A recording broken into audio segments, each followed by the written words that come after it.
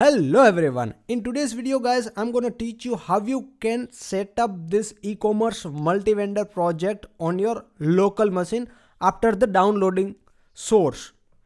Now, if you are watching this video, that means you have already downloaded the source code.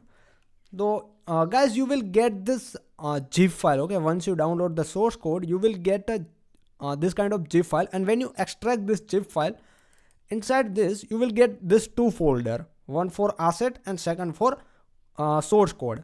Now let's open the asset. What inside it? Let's say. So inside this you will get two files, how to set up on your local machine file, and second file is project docs links, and one folder you will get inside the all the images which I have used for the project. Okay, you can see all the images like for mobile and so for wedding, watch, and all this guys. Okay, now let's open this file, how to set up on your local machine. Okay, so guys, if I talk about the tool, you need the IntelliJ IDEA, okay, for the backend, and for the front end you need the VS Code. Okay, so let's do this thing. Let's go to our source code, and when you open the source code, inside the source code you will get two folders, backend Spring Boot and frontend React. Now you need to open this backend with the IntelliJ IDEA. So let's right click on this, show more, and open with the IntelliJ IDEA, and let's open this second folder with the VS Code. Let's trust this project. Let's go to here. Okay, now let's go to our instructions file again, and here you can see the instructions. Change DB credential in application.properties file. So first guys, you need to go, let's close all this. I need to go inside the application.properties file. Okay, here you can see our server port 5454. That means our backend will run on 5454. If you want, you can change this server as well, but I'm not gonna do that. Now here guys, you can see our database name. Okay, so guys, either you can create this database in your MySQL, and if you don't want to use this name, you can change name of your database as well. So currently what I will give here is setup e-commerce. Okay, I will use here setup e-commerce. Setup e-commerce. Okay, and then I need to create this database in my MySQL. So let's copy this. Let's open the MySQL command line, and by the way guys, make sure that MySQL is installed in your local machine. Okay, if not, then install it. So guys, either you can use the command line for creating this database, or you can use Workbench as well. Okay, now let me log in with my password. Now here I need to create database,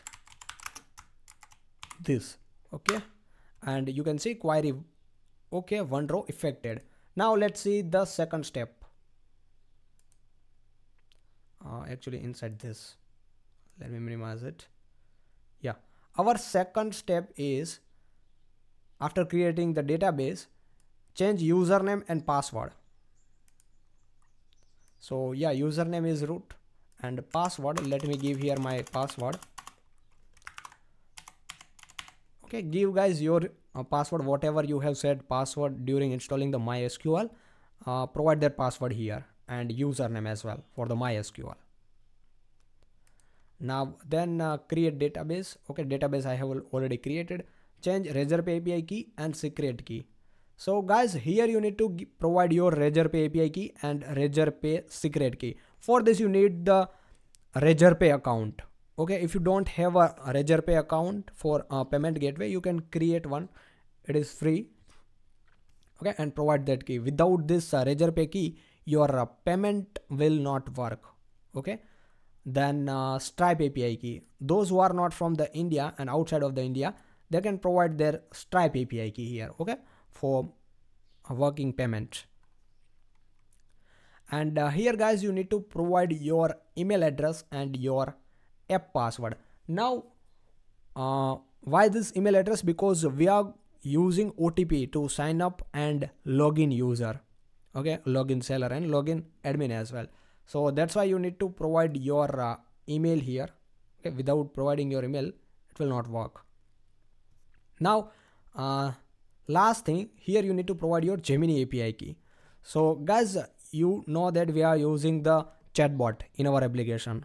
Okay, so yeah, for making that chatbot working, you need to provide your Gemini API key because we are using Gemini AI in that. All right, so this application.properties setup is ready. Now here you can see, give your Gemini API key and now run application. Okay, before running application, I want to add one more instructions for admin, how you will initialize the admin. So guys, inside the src folder, inside main folder, Java, and inside the services, you will get one service, data initialize service. Okay, this data initialization.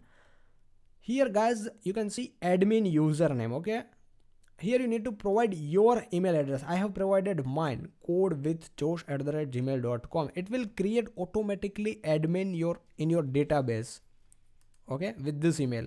So make sure that you provide your email address here to log in as an admin.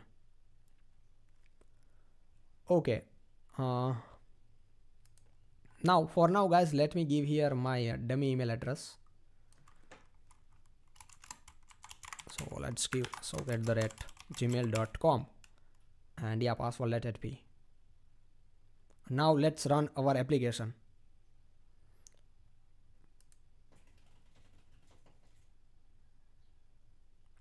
Guys, first time it will take some time because it will install some packages and dependencies. So let it be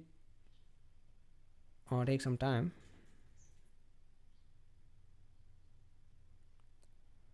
Okay, let's give it some time. Okay, give some time, give some more time. And what is this error?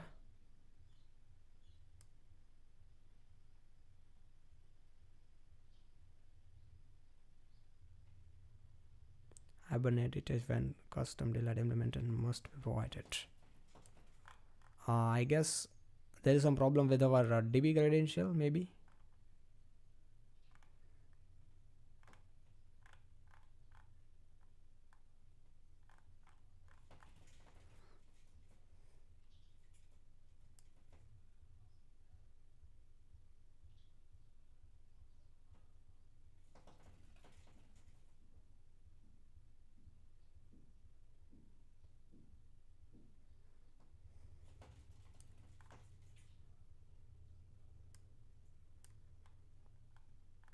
Okay, let me check. Yeah, guys, here I have provided my wrong password. Okay, so guys, make sure that your MySQL password is correct, else it will throw this kind of exception or error. Okay, this time it will run perfectly, and there you go. All right guys, all right. And one more thing guys, you don't need to create any table for your database. You can see when I run this application, it has already created all the tables. You can see create table seller, create table seller report, transaction, user address, user coupons, verification, all the tables guys, it will create for us. Okay, we don't need to create any table manually, but make sure that you provide all correct information in the application properties. Don't make such a mistake like me. I have provided the wrong password, okay, before, so it is thrown an error. So yeah, avoid that kind of mistake guys. Okay, now backend is running successfully. How you can check that backend is running? So guys, you can run localhost 5454, okay, in your browser. And why it is coming, let me check.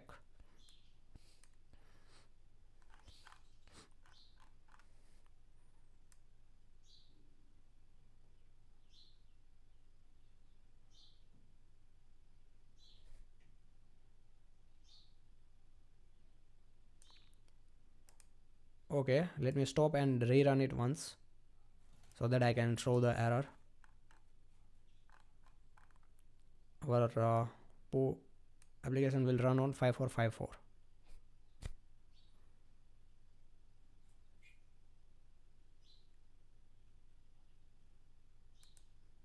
So yeah, it is fine.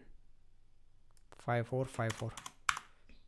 And there you go, guys. See, e-commerce multi-vendor system. Okay, and status is false. Don't worry about the status, guys, but see this e-commerce multi-vendor system. That means our project is running successfully, and you can make this status correct true by going to home controller. There you go, this is the home controller, and API response dot set status, you can give it true here. Okay, and yeah, it is updated, you can see here. And now if you will go to in the front end, you will see the status true. Okay, let's make it prettier. You can see now status is true and e-commerce multi-vendor system. So that means, guys, your backend is running successfully. Now it's time to run your front end. Okay, for the front end, no need to do much more thing, just do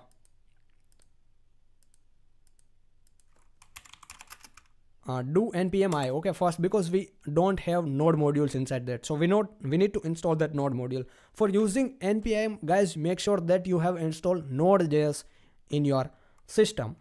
Okay, after that you can use npm command. Now let's do the npm I. Okay, and it will install all the packages, guys. Here you can see node module folder is coming now. Okay, it will take some time.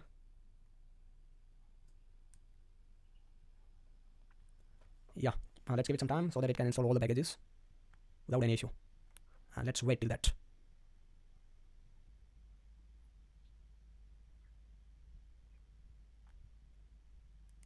Okay, all the packages are installed now. Now, guys, you need to run command npm start.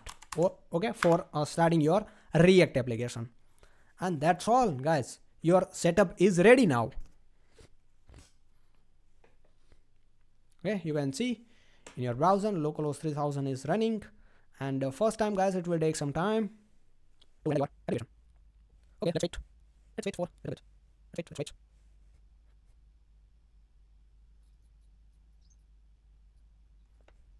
How much time it will take? It's taking too much time, guys. Okay, no worries. Let's fast forward, or yeah, you can skip this video that you bored because it's taking loading, and I can't stop the video right now. So I can do that, guys. Okay, first look in the editing, I'll stop this watch. Okay, it's loading. How much time it will take? Okay, no issue found. Now it is successfully rendered, and there you go, guys. Your front end is working perfectly fine. Now, guys, one more thing I want to tell you, that inside application.properties file, if you will not provide your proper email address and password, then login will not work. Also, register will not work. Okay, so make sure that you will provide your proper email address and your proper app password. Okay, so yeah, guys, without your app password, you will not able to log in and registered. So yeah, now let's go to our front end, and yeah, by the way, now your backend is running successfully, guys. All these images, guys, and this deal images and shop by category, okay, all this data coming from the backend, so don't worry. And this electric data as well. Okay, so yeah, that's it for the setup video.